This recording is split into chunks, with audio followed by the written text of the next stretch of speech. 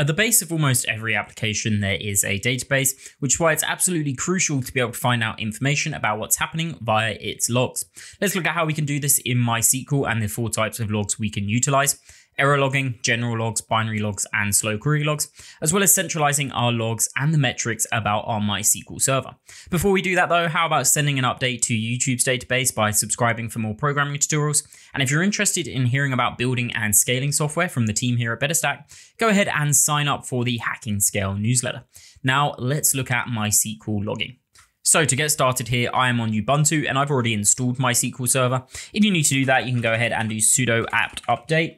And then all you need to do after that is do sudo apt install MySQL-server. But I'm going to assume you've probably already got your database configured as you're already looking at how you can view the logs of it. The place we're going to be able to find our logs here on Linux is going to be at /var/log like so. You can go ahead and list what's in there and you can see there is a MySQL folder. So if we go into that as well and then list the files in there, you should see one by default and that's going to be called error.log. And that's the first type of MySQL log we are going to look at. Let's go ahead and open this up. You can either use sudo less here or sudo cat if you want to. I'm going to be using less. So if we do sudo less and then error.log, we're going to get this nice interface here. Now, don't panic if you're seeing a load of entries in this error log already. It is going to contain some messages about the startup and shutdown times of your server. So you don't need to panic and assume there's an error when there's something in here. But in general, this file is going to contain the diagnostic messages such as those errors, warnings, and also notes that occur when the server's starting up, shutting down, and also while it's running. For example, if MySQL notices that a table needs to be automatically rebuilt, it's going to go ahead and log an error to this error log here. So as we can see the information for our application. We can see the timestamp of the log messages. This is the thread ID. This is the label. So whether it's system warning and some various other things. This is going to be the error code or sort of the general code if it's not an error. This is going to be the subsystem that it was running on. And then you can see the error message there. So maybe if your MySQL server is struggling to start up or something like that, you may go here and you can find out why. Now, it's worth noting as well that by default, this is going to have a verbosity of 2, which is going to log out the errors and warnings. You can actually change this with a line in the MySQL config, which is log_error_verbosity. And what that's going to do, if you change it to 1, it's just going to log out errors. If you change it to 2, like default, it's going to be errors and warning. And 3 is going to be a bit more information with error, warning, and information. But in general, I would just leave it as that default of 2. And I'll show you a bit later on configuring the MySQL file. So now that is the error log. What I'm going to show you at the end of the video as well is how we can centralize this log so you don't have to be connected to your server to read it. But first, let's move on to the next type of MySQL log, which is the general log. So the general query log is going to be the general record of what the SQL server is doing. The server is going to write information to this log when a client connects, disconnects, or on each SQL query that is received from the client. This means it's a brilliant place to debug what went wrong with a client making a query, as you can see exactly what was sent to the MySQL server. Now it's actually off by default, so we need to go ahead and enable this. There's 2 ways to do this. One of them is by using the MySQL monitor command line, and the other one is by using the MySQL config file. I'm going to go ahead and show you both. So to start off, we're going to use the command line here. So when we're here, we can do sudo and then MySQL like so. Once we've done this, we can come in here and we can actually run our first command, which is going to be show variables like, and then I'm going to do a %general here in quotation marks, and that's just going to pattern match to check for the global variables. Once we've done that, you can see we have 2 global variables here. One is general_log and one is general_log file. As you can see, this is off by default. And also the log file location isn't actually in that /var/log/MySQL. So we can go ahead and change this as well to make sure it's in the location that we like. So if we want to go ahead and turn on the general log, what we can do is set global like so. Then you can just type general_log, and then that's going to equal to on like so. And then to change that general log file name, we can also do set and then global and then general_log_file like this. And then we can make that equal to, and for me, I'm going to make that equal to var/log/MySQL/general.log like so. We can go ahead and save that. And then when we go ahead and run this show variables like command again, what you see is our general log is now on, and then our general log file here as well has been changed to the right location. Now, the general log file, it's worth noting this needs to be in a place that the MySQL user actually has access to, which is why I still use the MySQL folders that the MySQL user we know already has access to. So you may struggle to save this somewhere else if that MySQL user doesn't have access. access. So now that we've got this on, what I'm going to go ahead and do is just run a really quick query on one of my databases. This is just so we can see the information that comes out in the general log. So I'm going to do use employees here. Then I'm just going to do select and then star, and then we'll do from employees, and then I'll do limit of 10 like so. Once that's done, I'm going to go ahead and quit out of this, and we'll also look at the second method of changing this to make sure the general log is on, and that's going to be using the config file. So we go ahead and we quit this. If I just clear this console. Now where you're going to find the config file on Linux is going to be in /etc/MySQL like so. Once you've done that, if you list what's in here, you should have a file called my and then .cnf like this. We go into there, I'm going to use nano here, so sudo nano my.cnf. You should see a file that looks a little bit like this. Now to turn on the general log, we need to add a section, and in this section here, it's going to be called MySQL D like so. Then underneath here, we can simply do general_log. And then in here, it's not actually going to be equal to on or off. This is going to be equal to 1 for on and then 0 for off. We can do the same thing for our general_log_file like so. And we're just going to set this to /var/log/MySQL and then /general.log like we did using the other method.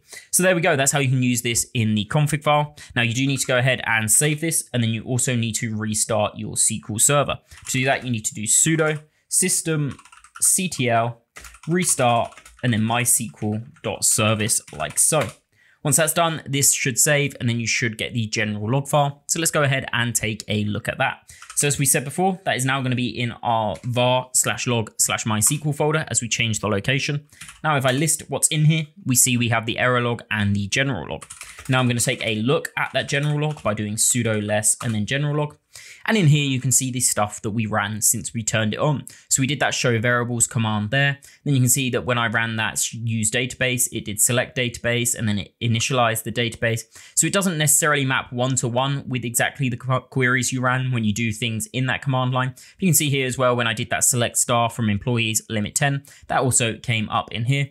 And this one here is from when we restarted the server. It went ahead and it ran its own commands as well. So you can see it really does just log out any query from any client that was connected to it there. So that is the general log, and that one is, as I said, quite cool there if you need to do some debugging and find out what went wrong with the queries. So the next one we're going to look at is the slow query log. This slow query log is going to consist of the SQL queries that take more than a certain amount of time to execute. That time is going to be customizable by you. This means it's a really useful one to find those queries that you may need to go in and optimize to speed up your application. We can use the methods that we used for the general log to enable this. I'll be doing this in the myconfig file, but you could also use the global variable method that I showed you in the first section. But what we're going to do is we're going to edit the config file here, as I just prefer that method as it's quite clear. So to get back to that, we can do sudo and then /cd/etc and then MySQL like so.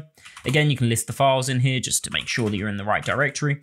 Then we're going to do sudo nano and then .my.cnf, and we should see that general log line that we had before. Now in the same section, just right underneath, what we can do is we can enable slow_query log, and then we're going to set that to 1. Underneath here, we're going to put where we want to output this file. So we're going to output that to the same place we did with the other ones. So you can do slow_query_log_file like so. We can make that equal to /var/log/MySQL and then /slow.log for me is what I'm going to call it. Again, you can call that anything. And then underneath here, we're also going to specify something called the long_query_time. And this is going to be the time in seconds that you want a slow query to be. So I'm going to set this to 2, but maybe if your queries are already taking a long time, like 2 seconds is the normal, you want to set this to like 4 or something like that, just to make sure you're catching those really slow ones. I'm going to set this to 2 here. Then we're going to go ahead and save this file. And once we save this file, we can go ahead and restart the service again by doing sudo systemctl restart and then mysql.service. So once we've done that, this will now start logging out our slow queries. Now, obviously, I don't have any queries that I know are particularly slow. So what I'm going to do is I'm going to go into the MySQL command line, and I can just run a test one. If I do select and then sleep 1 here, What this is going to do is obviously run a query that takes 1 second. Now I'm doing this one to show you that this one isn't going to be in the slow query log. Now if I do one that is 3 seconds, we should see this one in the slow query log, as our slow query time or our long query time was set to 2 seconds. So if I go ahead and quit out of this, we can now go to cd/var/log/MySQL like we were at before. If I list the files in here, we now have 3. So we have that error log, the general log, and the slow log. And then I'm going to go ahead and look at that slow.log like so.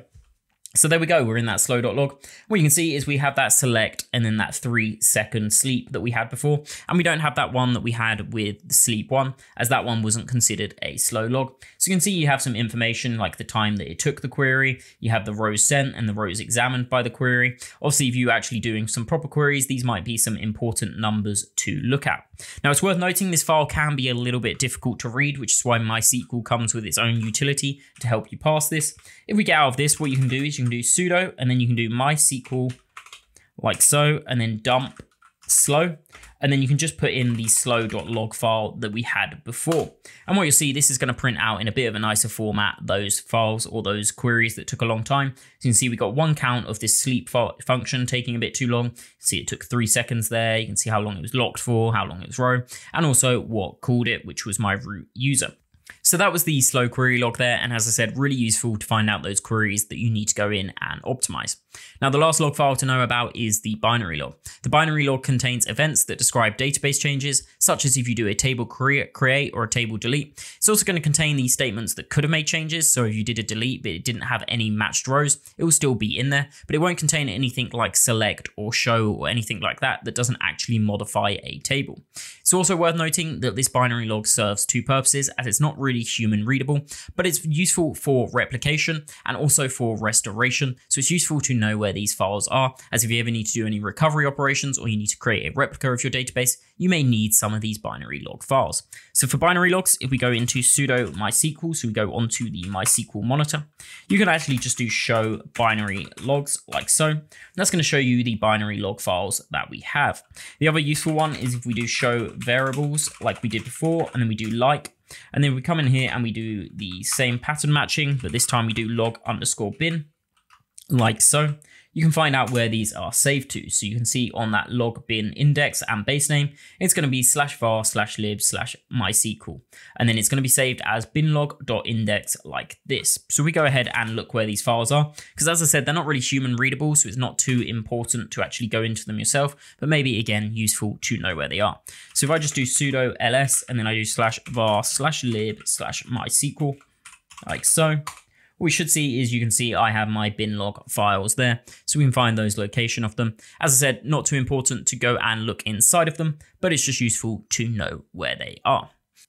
So you can see that MySQL has a lot of utilities for logging and viewing them, but now let's look at a cool method to save you the headache of viewing and checking these files on the server manually, and also how we can look at some metrics like queries per second and a load more, and also set up alerts for when queries are taking abnormally long.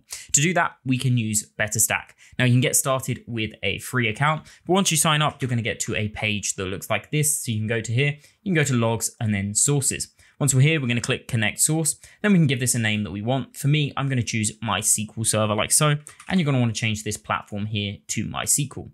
Click create source once you've done that, and you're going to get a source token down here that you may want to note down. Once you've done that, we're going to go to the documentation page here for BetterStack MySQL logging. In here, you'll see we have some options, whether you want to collect logs and metrics or just the logs. We're going to be doing this logs and metrics version. So first I need to use this command here, which is the MySQL root one. So I'm just going to do sudo and then run that. And it's going to ask for my password. So I'm going to put that in. Once we're in here, we need to create a user called BetterStack metrics. This is just to allow it to read the metrics from MySQL and have it as a user, so you're not using the root user, so it doesn't have access to anything it shouldn't. And here you can see you need to change the password here from $your password to one of your choice. So for me, I'm actually going to change that to the super safe password of password. I'm going to go ahead and hit enter. For the rest of them as well, I'm going to go ahead and paste in these values here. So we can go ahead and do that all at once and hit enter, and there we go. It's going to save all of them. And now once we've done that, we can go ahead and do flush privileges and exit. So I'll go ahead and paste in those commands there. Now we've done that, we need to set up our exporter config. So we're going to sudo and then nano on this here. So we do sudo nano like so, and then paste that in. And now that we've done that, we need to paste in the values from here and make sure you change this password to the password that you had set up. So I'm going to change this to password, and then we'll save that file there. Now that we've done that, we need to install the MySQL exporter. Luckily, there's a nice script here from BetterStack to help you get started with that. If you want, you can go to this link and actually download the script to see what it is running. I'm going to go ahead and run this one here. Now, once that's done, it's going to tell us to continue with the step-by-step guide. And the next step is going to be to start up the MySQL exporter. So I'll go ahead and paste that in, and then again, type in my password there. The last one now is to set up Vector here, and you can see we've selected the platform of 𝗵𝗵𝗽𝗀, which is the one I'm on.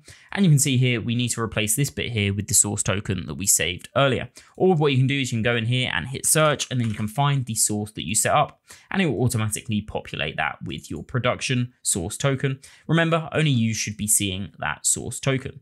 Now that we've done that, we can go ahead and paste that command in, and it's first going to tell you what it's going to be doing. So it's going to be installing Vector, downloading the Vector config, and then restarting the Vector service. We're going to hit enter and wait for this to complete. So there we go. Once that's completed, the last thing I'm going to do, which you don't actually need to do, is I'm going to restart my MySQL service. The only reason to do this is just so I can see it coming through on BetterStack and the logs coming through that it has restarted. Again, you don't need to do that as your server may already be up and it will be logging anyway. Now that I've done that, what I'm going to do is I'm going to go back to BetterStack now. So once you're back on the BetterStack dashboard, we can click on Livetail here, and you're going to start to see your logs coming through as they happen. And what you can see is we can click in this and get some various information about it. And you can see some at a glance here. So you've got the time, the message, where it came from, which was the MySQL server. And again, when you click in, you can see it came from that error.log file we had on my 𝗵𝗵𝗽𝗀 server, and a load of other different information. So BetterStack is going to allow us to query these in a load of different ways, search by date, and a load of other things. The other cool thing we can do as we set up the metrics is we can go to dashboard now. Now you will have one by default, which is going to be the host vector. This is going to be information about where Vector is running. So this is my 𝗵𝗵𝗽𝗀 dev server. If we want to see some MySQL information, we can click create dashboard. We can go ahead and search for the MySQL template dashboard, and we can click add. Now, once we add this dashboard, we're going to start to see some information here. So you can see that my server, since I restarted it, has only been up for 49 seconds there. We've got a buffer pool size of 128 megabytes. And as you start to use your database, you're going to get a load of different queries coming through. So we have client thread activity, we have table locks per second, sorts per second, we've got slow queries per second, and a load of other information that we're going to get through as we start to use our database, provided in this nice UI to see it all. So you can see if something is going wrong or if something is a bit different from how it usually is. Another cool feature on that as well is it's automatically set up an alert when we use this dashboard for slow queries per second. So this means it can email you, it can text you, or it can even send you a Slack message, however you configured it, if something has been detected as an anomaly in these slow queries. Now, an anomaly here, as you can see, is essentially going to describe it based on sort of an average rate. If it goes above the average rate for slow queries, it will reach out and tell you that maybe you need to look at your server, maybe something is slowing it down or something like that. So you can go ahead and fix it promptly. And you have a load of options in here as well to change this, whether you want it based on a percentage change of slow queries or a threshold or various other things. As I said, just a really nice feature to alert someone on your team to go ahead and look at the server as something may be going wrong. So that is all I have for MySQL logging. We learn about those 4 types of logs and how we can view them, as well as how we can use BetterStack.com to centralize those logs and view some metrics about it and set up an alert for if slow queries are going over their normal rate. Now, if you want to watch a video on how we could add a Redis layer in front of this using Node.js, check out this video here. And if you want to watch the one YouTube is recommending, check out this one here. As always, please subscribe and thank you very much for watching.